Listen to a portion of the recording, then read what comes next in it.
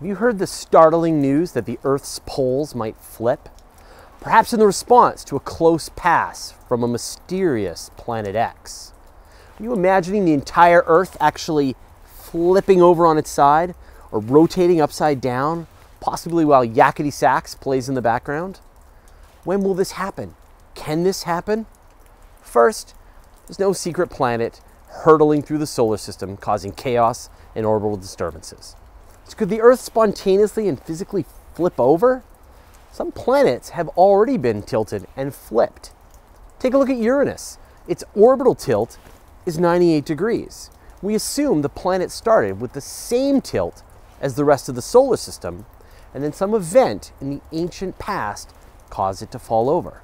It could have collided with another planet billions of years ago, or gravitational interactions with the other giant planets pushed it over.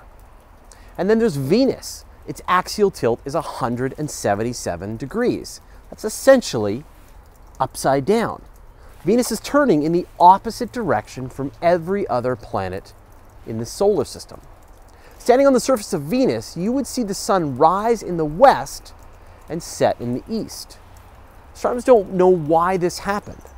Perhaps it was gravitational interactions or a collision with another planet. To actually flip a planet off its axis would take an event so catastrophic that it would devastate the planet. So don't worry. As far as we know, these kinds of events and interactions stopped happening billions of years ago. So that's the good news. The Earth isn't likely to just fall over or get bashed on its side like an office tower under the might of Godzilla. Now, what about those magnetic poles? On Earth, they can and do reverse on a regular basis. The Earth is often shown like a giant bar magnet with a north magnetic pole and a south magnetic pole. Over vast periods of time, the Earth's north pole becomes its south pole, and vice versa. Geologists measure the magnetic configuration of iron particles in ancient lava flows. In one part of the lava flow, the particles are oriented with one magnetic configuration, and then in another part, the particles were reversed.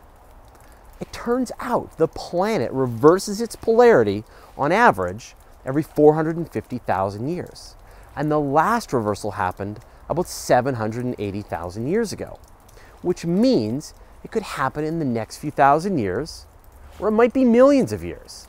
But if the Earth's poles did reverse, what would happen to us?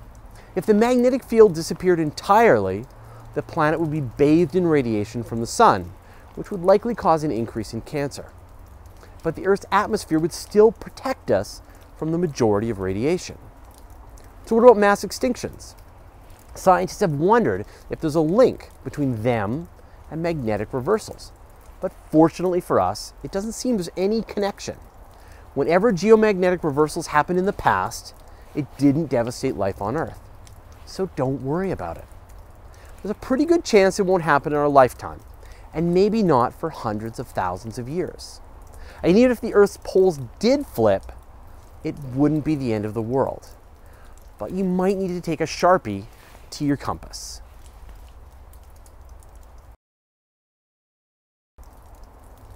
Thanks for watching.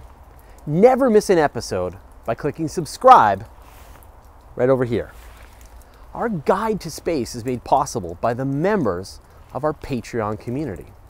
I'd like to thank Bernier Poulin, Brett Simon, Brian Shoemaker, and Corey, and the many others who contribute to our efforts to bring great space and astronomy content every month.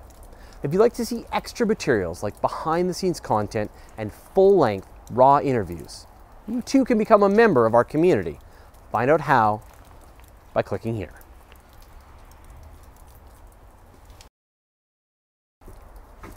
Line is rolling.